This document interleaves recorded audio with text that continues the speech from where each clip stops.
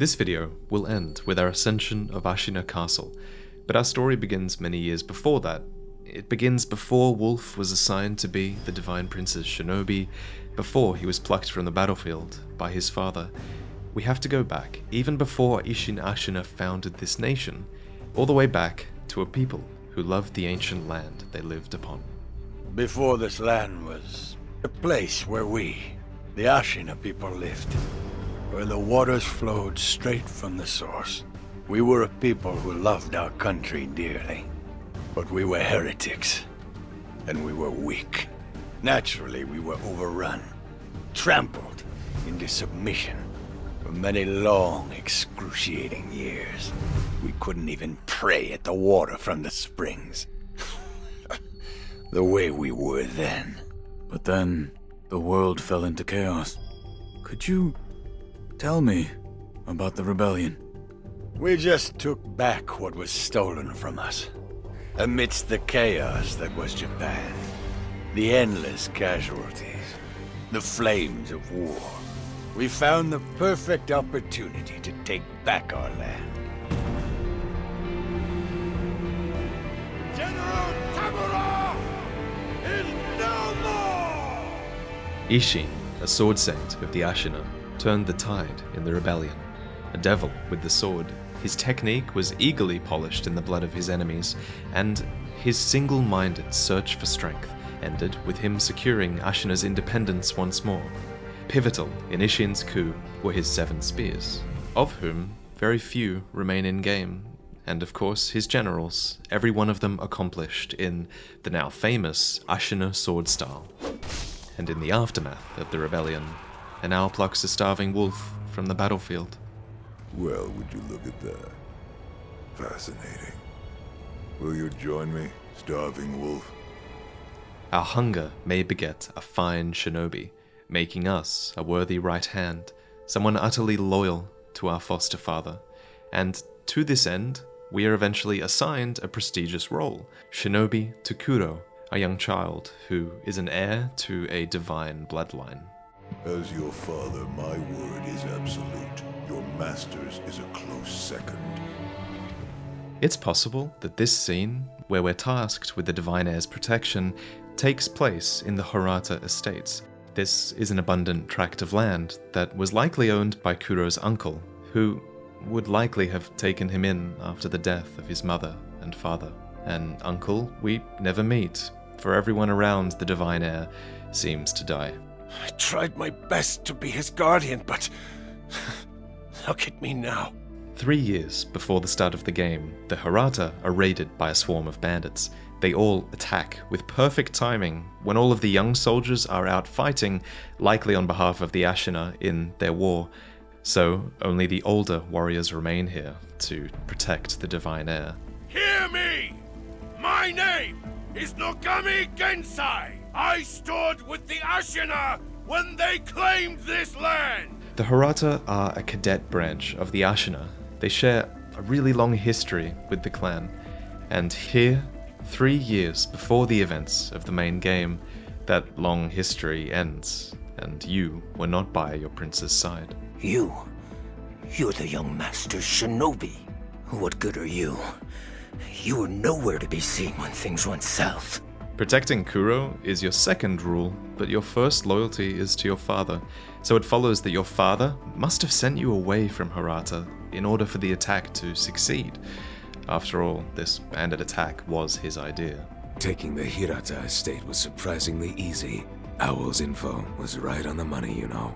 The man Juzo is talking to is Masanari, a lone shadow of the Interior Ministry, and you can think of the Interior Ministry as a sort of central government force in Japan. It's a force that appears to have come out on top of Japan's Sengoku-era conflict, and now they have the Ashina clan on their hit list. The bandits are simply a means to an end. They're a way for the Interior Ministry to strike a blow against the Ashina and mask the Interior Ministry's involvement. He's a villain. A down-and-out villain, Masanari. Well, he's useful right now, so endure him. For all his scheming, he's a nameless rogue shinobi. His efforts won't amount to much. Father. It's you. I'm afraid I made a bit of a blunder. Perhaps the years have finally caught up with me. Wolf, protect your master with your life. Al fakes his death, now able to operate fully in the shadows, while you build a stronger connection with the Divine Heir by rescuing him from this nightmare. My lord. It's been a long time, son of Owl. This is Phantom Butterfly, a master of illusions who trained you in the shinobi arts at Owl's request. Owl's real name is Usui, and Lady Butterfly herself trained in Usui's forest, a place far to the north filled with mist and mystifications. She trained you since you were a cub, and with her dying breath, she finally acknowledges your growth. Lady Butterfly, forgive me. You've gotten stronger, Wolf. Owl's ultimate goal is immortality, the power of the dragon's heritage. It's a power held by Kuro that can be transferred to another. Kuro has lost his mother, he's lost his father, his uncle, his clan, and now he's lost his shinobi as well, who just so happens to be Owl's loyal cub. You fought bravely on my behalf. I cannot throw away such loyalty. Loyal wolf, take my blood and live again. It's my theory that Owl clears out the Hirata estates and might have even killed Kuro's mother and father in order to increase Kuro's reliance on us and, by extension, Owl as well. An indeterminable amount of time passes, and you awaken in a well deep within Ashina lands, wounded and with little memory of recent events. A single sakura petal falls from our person, representing a rebirth that we must have experienced here. This is the power of the dragon's heritage, a power that Owl, Lady Butterfly, and now Lord Genichiro crave for their own ends. Imprisoning a mere child. I feel sorry for the boy. Agreed. But I'm sure Lord Genichiro has his reasons. Lord Genichiro now leads the Ashina clan in his grandfather's stead, for Ishin is old, ailing, but apparently he's not too keen to keep a child locked up. There's a secret passage beneath the moat bridge that will take us out of the castle. Lord Ishin told me about it once. So, with our sword, Kusabimaru, an heirloom of the Hirata family, and Kuro, one of their last living members, by our side, we attempt to flee Ashina and abandon all allegiance to this country, but it was not to be. The Divine Heir. Last we stood together was your uncle's funeral. As mentioned earlier, Kuro's uncle was of the Hirata, a man who took him in after the death of his parents. By mentioning their shared presence at the funeral, Genichiro is reminding Kuro of his blood ties to the Ashina and shaming him for the fealty to country and kin that he is shirking. To Genichiro, that fealty is everything, for Genichiro was actually born a peasant, taken in by the Ashina after his mother's death. There is an astounding amount of parent-child complexes in Sekiro, and it wouldn't surprise me if Genichiro thought of this country as a substitute for his own mother, in a way. He owes everything to this country, and he constantly says how he'll go to any ends to protect her. Once more, you're defeated through treachery, except this time you awaken in a dilapidated temple. A Buddha sculptor dragged you here from the field, and he nursed you back to health. He feigns this disinterest in you, but he betrays a sincere knowledge and empathy of your situation. He's being held prisoner in Ashina Castle. They will soon make use of his bloodline. Looking at you, I'm sure you appreciate the value it has. Here, too, is the woman with the red umbrella that bid us to rise from the well. My name is Emma. I am a doctor serving a certain master. What master? Forgive me, but for his safety, I cannot reveal his identity. The master she serves is Lord Ishin, who who is, again, the now old man who once brought the Ashina to glory. And while it's true that Isshin is allied with his grandson Genichiro, he still directs his healer to assist you in retrieving the prince, making no effort to cut you down, even in moments where he clearly could. The truth is, Isshin cares about the Ashina insofar as his own skills can allow him to save it. He cares about a good fight above all else, and he will not abandon his own self, his own soul, in pursuit of power. For using such a power as the dragon's heritage comes at a great cost. Dragon rot, an epidemic that spreads to those that you've been in contact with, stagnating their life force so that your life force can thrive. And this is a story that has played out once before, long ago. There was a dragon rot epidemic in Ashina once before. Back then, a cure was not achieved. Every single person who caught it died. And in the time since your defeat to Genichiro, your divine heir has been wrestling with this burden of his power. We managed to drive them back once, but the Interior Ministry's army is far too powerful. And that is why you wish to use the power of my blood. It doesn't matter how much power you obtain. You'll keep on fighting until you're a monster, incapable of feeling pain or fear. I do not wish to corrupt the lives of men. Look at this mountain of bodies. Ashina cannot be defended by normal means.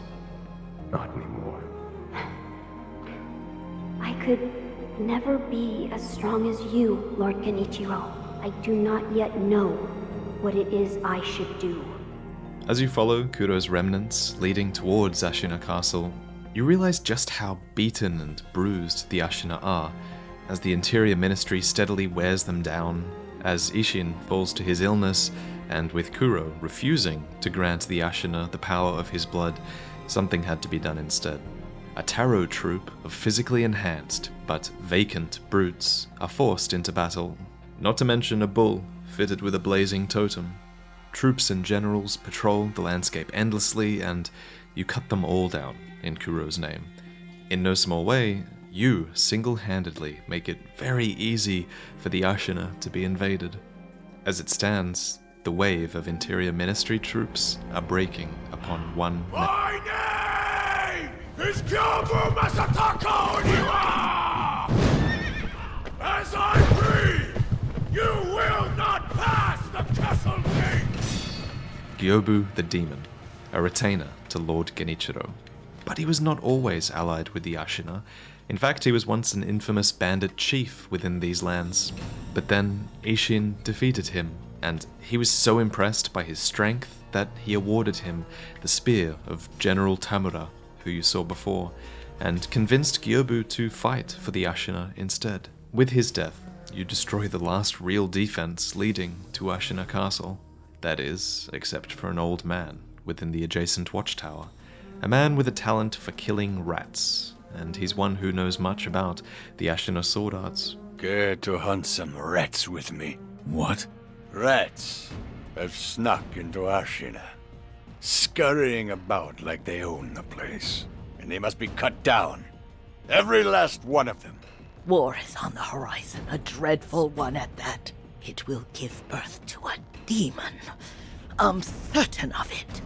The dead will rise as mountains, and the hate will flow like an inferno. But it is all to get your prince back.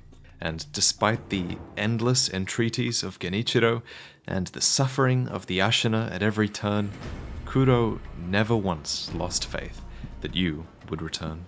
He will risk his life to take me home. For he is my shinobi.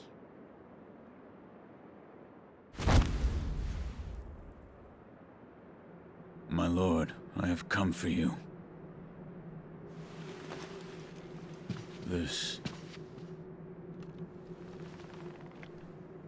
will only take a moment.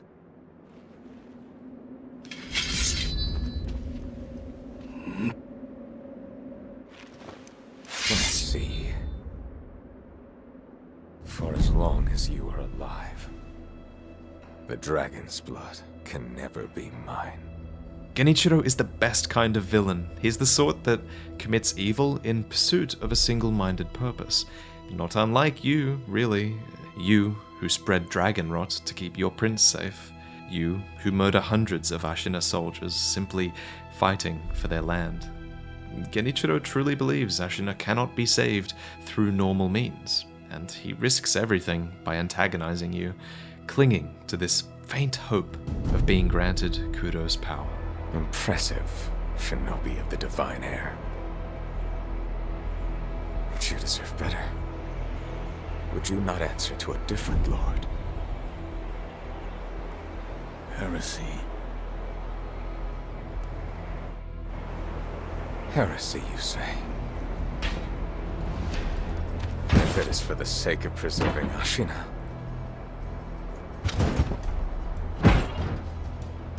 I will seize any manner of heretical strength. I will endure any burden. Behold the lightning of Tomoe.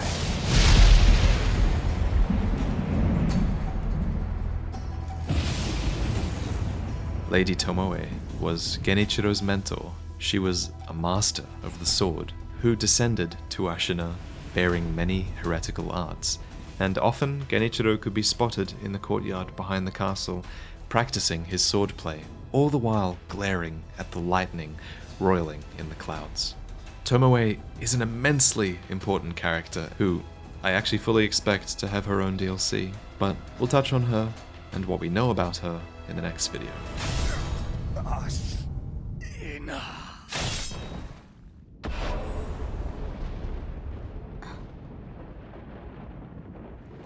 Lord Genichiro, is this the rejuvenating waters?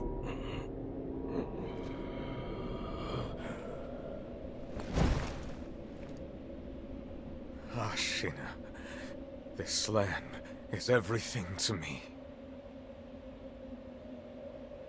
For her sake, I will shed humanity itself. Resurrection. Yes. Indeed.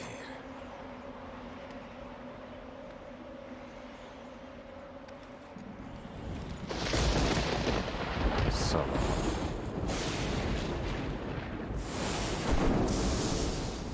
Note that both Isshin and Genichiro never say they fight for Ashina's people. No, they fight for Ashina's land. One small part of Ashina is exceedingly old, after all, and the ancient soil, rocks, and water are said to have attracted the attention of the gods. Add to this the fact that the dragon's heritage was set free from its homeland and drifted here to Japan, and we realize that there is certainly an ancient origin story here somewhere that we are missing. It's something that Genichiro and Isshin likely know, for they are unwilling to accept anything other than total ownership, both of the land and the water that runs through it. To think that Lord Genichiro would go as far as to drink the rejuvenating sediment. Rejuvenating sediment? That's what we call a particularly concentrated part of the rejuvenating waters. I'm sure you saw it for yourself. The rejuvenating waters. They flow from the divine realm all the way through Ashina's lands, but it seems like they weren't meant for this land. Drink them, and you may inherit an echo of Kuro's immortality at the risk of your own humanity. The rejuvenating sediment grants great resilience in one's flesh. One becomes able to withstand blows that would be fatal to anyone else. My mentor Dogen devoted much research to its uses, but all of his works, documents, medicines, everything, were burned and destroyed. I'm not sure who, but I heard one of the senior apprentices was able to salvage some of it, probably Dojun. And deep below Ashina Castle, in a long-abandoned dungeon full of undying men, one of Emma's fellow disciples, Dojun, researches the waters. For the glory of Ashina. They let us in on many discoveries, but one is that red eyes commonly manifest in those who are unable to achieve their desires. And considering there are Hirata soldiers guarding both ends of the cave, and that the results of these experiments fight for the Ashina, it's pretty clear that Genichiro was invested in this research. Furthermore, according to the Ministry dowsing powder, we learn that the Interior Ministry feared Ashina, her eyes bloodshot with the waters of rejuvenation. Lady Emma, tell me, what has caused the state of this man? The rejuvenating waters, that is what it is called. Are you telling me that this is Ashina's secret weapon? I am. Those who drink it cannot fully die. No, they become unable to die at all. The rejuvenating water, it also... It springs from the dragon's blood, does it not? Yes. Lady Emma, I do not believe the dragon's blood is sacred. Not at all. It's no surprise then that when we next meet with Kuro, he no longer wishes to abandon Ashina. Instead, he's grown. He's taken on the immense responsibility of his power, and now he aims to sever immortality, no matter the cost. In no small way, it was probably the desperation of Genichiro that led him to this conclusion, and you can tell that he even harbors some regrets about resurrecting you. I have come for you, my lord. Yes, you did well to come here. Let us go. We must leave Ashina. Wolf, my blood. The blood of the dragon causes men to become undying. The same goes for you. Yes, my lord. I wished to save you. I'm sure that I would do the same thing given another chance. However, undying begets stagnation. The immortal oath, the rejuvenating waters, the dragon rot, they all corrupt men, to the point that they no longer live as men. I wish to sever the chains of stagnation bred by the dragon's heritage. Wolf, will you help me achieve this aim? The only way to absolve that guilt of resurrecting you is to use you to relinquish his power altogether. The quest for that goal is long and it's complicated, but it's super rewarding to understand, and it's a story for the next video. Honestly, it's a story we're going to be telling for months, as Sekiro is definitely more complicated than many people are giving it credit for. And after that, we'll dive into the endings. What circumstances lead to those endings, and where can the story go after those endings? And finally, in every From Software game, there is lore that can only really be pieced together through context and the relationships between different parts of the story.